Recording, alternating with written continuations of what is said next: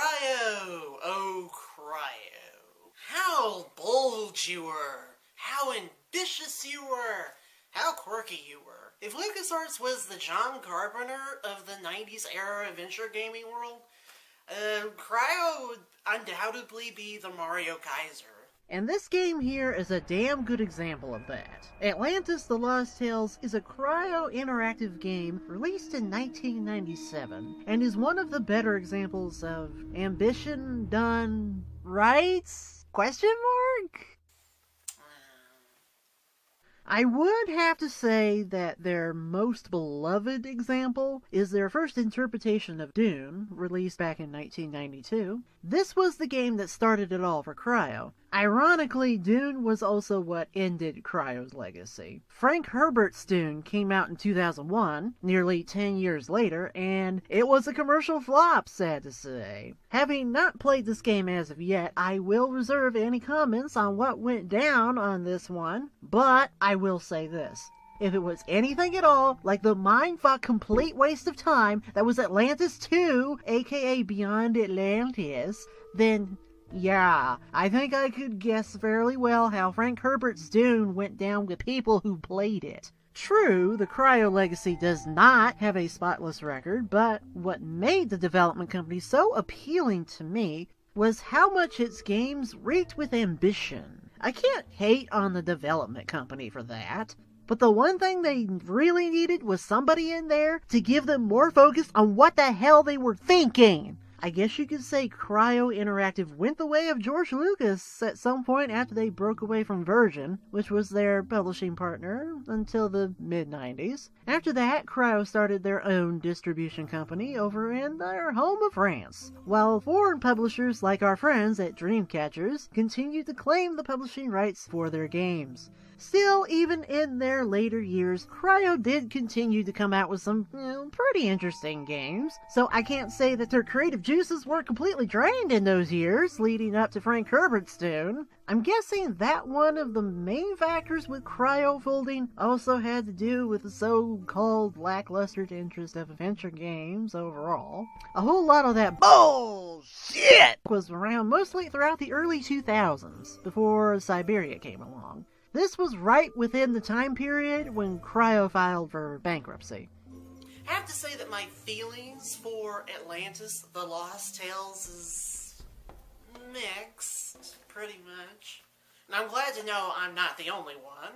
Review websites seem to have split opinions on this game. When it comes to me, my thoughts simply come down to the fact that there are many good things about this game, and there are many not so good things about this game. It's just one of those things where you have to weigh the good with the bad and run with it.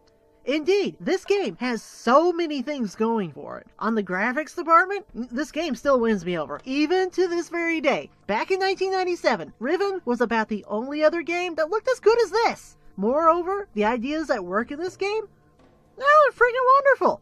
The characters here feel fresh and original. The story itself is loaded with such a fantastic blend of political intrigue and ancient mythology that'll just make your nose gush blood with pure excitement.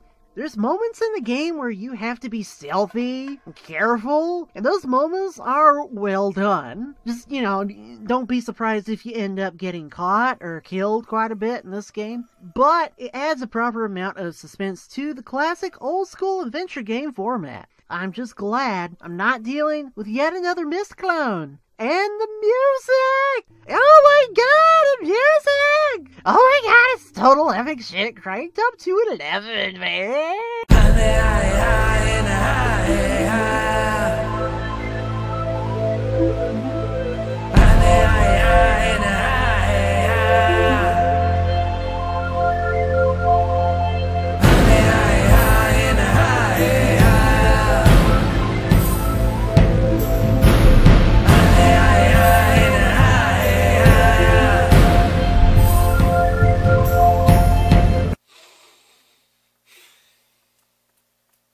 So why can't I recommend this game completely?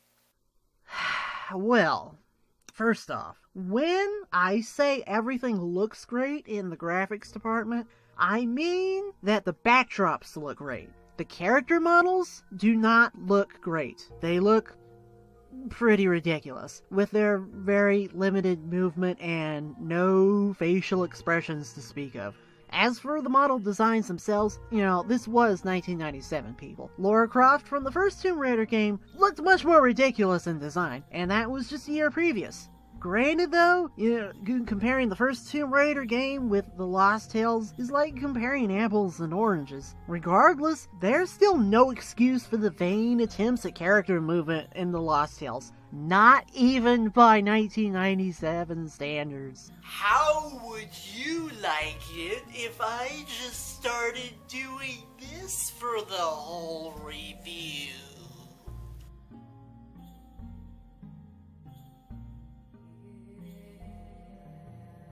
Yeah. That also reminds me, the lips on the characters are synced with the characters' voices, which, okay, I admit, is pretty freaking impressive for 1997. Even back when I first played this game, though, I always thought their mouths looked so freaky whenever they talked, especially considering the fact they have no teeth. They look like black holes of death, ready to suck my soul out of my body at a moment's notice. Hey! I'll swallow your soul! I'll swallow your soul! I'll swallow your soul! Swallow this. The English voice actors aren't, they're not bad.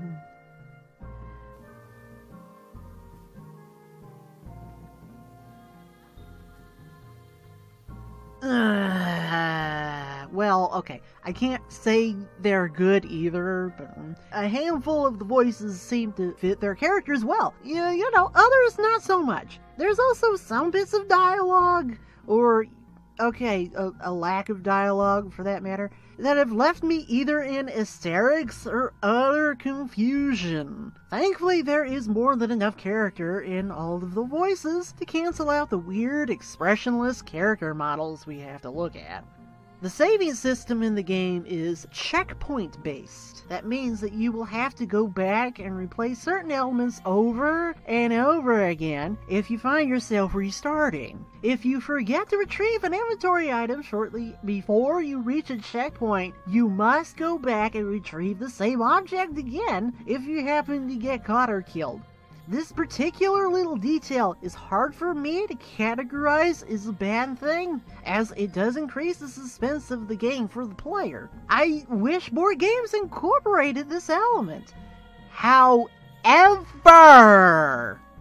and this is a super huge mega however, because I cannot stress the importance of what I am about to say enough in order to have a saving system like this. Developers seriously need to watch carefully with what they're doing with it. And after going back and playing this game again, I, your humble host, have come to a stunning realization.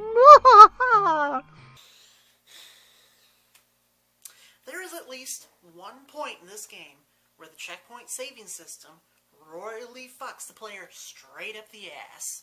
The reason for this being is you need a clue to an upcoming puzzle, and if you just happen to just whiz on by that clue, you can't go back to it because the checkpoint saving system saves the game right when you literally cannot turn back. And in case you're wondering, no, you can't reload earlier checkpoint saves. How is it that I love this game again? In short, the checkpoint saving system can work as a means of bringing up suspense, but developers better fucking know where to put those checkpoints in the game so that players will not have to resort to a walkthrough with there being virtually no other option present. I would call this a huge game-breaking flaw. I'll point out this flaw later on in the review. Again though, other than that ramming up the ass, I can't say I have much in the way of complaints about the checkpoint-based saving.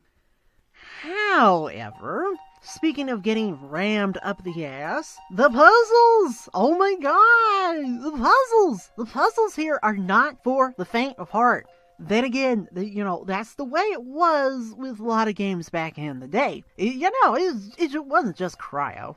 I always think back to The Longest Journey and one of its ultimate saving graces, which was a dialogue tree of all the things that were said by other characters in the game. Here you could review the things that were said to you, because sometimes important things that are said in the game come and go so fast, you don't have time to process what was just said. With The Lost Tales, you do get quite a bit of that speedy dialogue. More often, though, it's not even the speedy dialogue, but rather the music that will randomly just start blasting away whenever the focus of the game cuts to a talking character, leaving you with no fucking idea with what was just said. Thankfully, it only does that on rare occasions. But even then, I'm still not so sure a dialogue tree would have saved this game from the actual puzzles themselves. I would say the difficulty is a toss-up, for the most part, meaning that it all depends on how closely observant you are with the dialogue and the gameplay elements. And then there are those very few exceptions.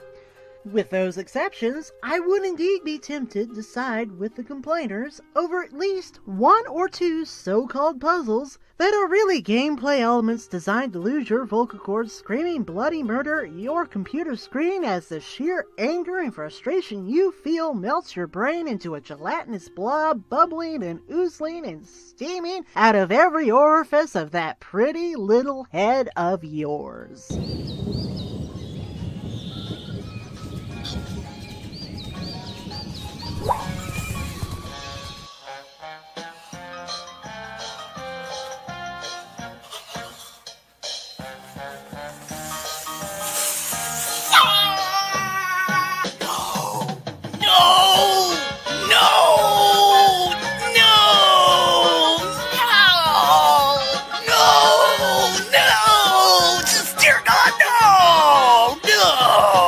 Still, all things considered, there's no algebra present in this game, so yay?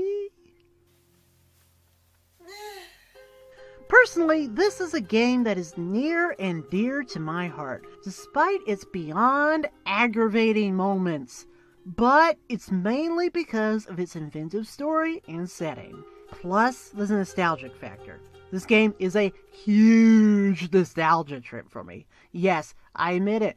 My opinion of this game may be biased, but I've always kind of wondered if Sherry Bruckheimer could get the movie rights to this game and make something that wasn't what The Lone Ranger ended up being. Atlantis: The Lost Tales would make for an amazing movie-going experience. As a game, though, I find myself really on the fence about it. The difficulty of the puzzles and the slightly mishandled saving system may bring it down considerably for many people, and there's no getting around that.